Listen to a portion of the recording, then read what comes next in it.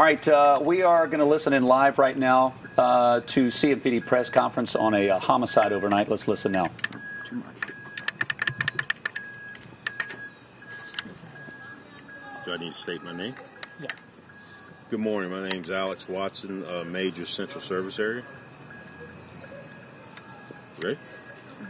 All right, good morning. At about 3:29 a.m., officers with the Westover Division responded to the 2600 block of Elmin.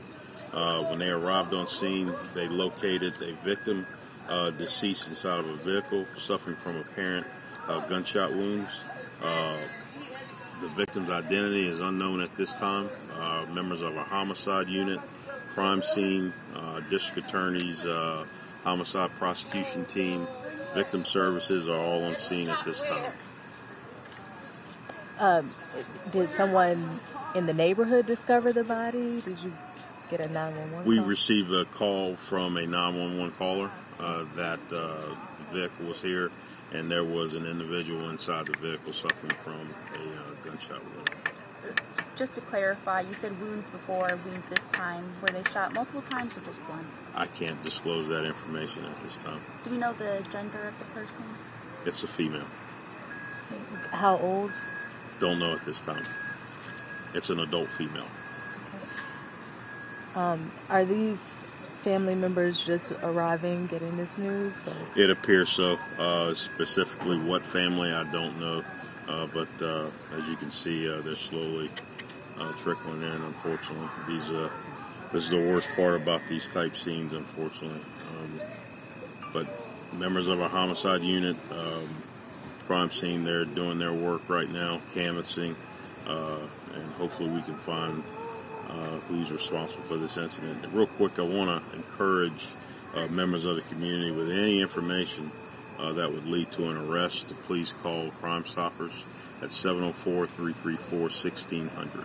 With this community waking up to this morning, is there any concern that they should have since there's somebody shot in their neighborhood and we don't know yet who did it? At this time, preliminary, there's no reason for anyone in the community to be concerned right now. This incident, we don't believe happened at the location where this victim was found. What makes you believe that? That's a part of the investigation, ma'am, that I can't disclose. The person, were they found in the driver's seat, passenger seat, are you able to say? I don't have that information at this time. And what kind of vehicle is it? It's a sedan. Okay. Are you able to say how long you guys will be here this morning? Until the crime scene is processed, we will be here. As far as the time frame, I can't give you that right now.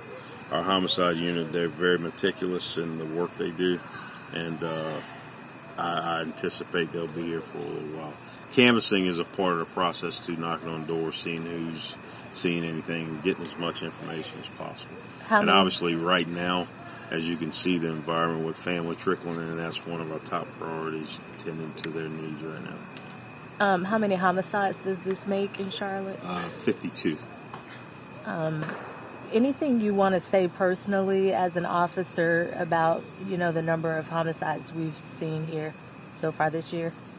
Well, I mean, obviously the number's troubling. Unfortunately, we're dealing with a lot of incidents where individuals are settling their differences with each other through violence, and obviously we want to change that trend. But right now, we want to make sure members of the public understand that when it comes to solving issues between each other, whatever that may be, they can't resort to violence, utilizing weapons. Hopefully, they can utilize de-escalation like we do as police officers. But we're hoping that trend will change soon. All right, ladies, I greatly appreciate you being here with us this morning. The Major is trying to oversee a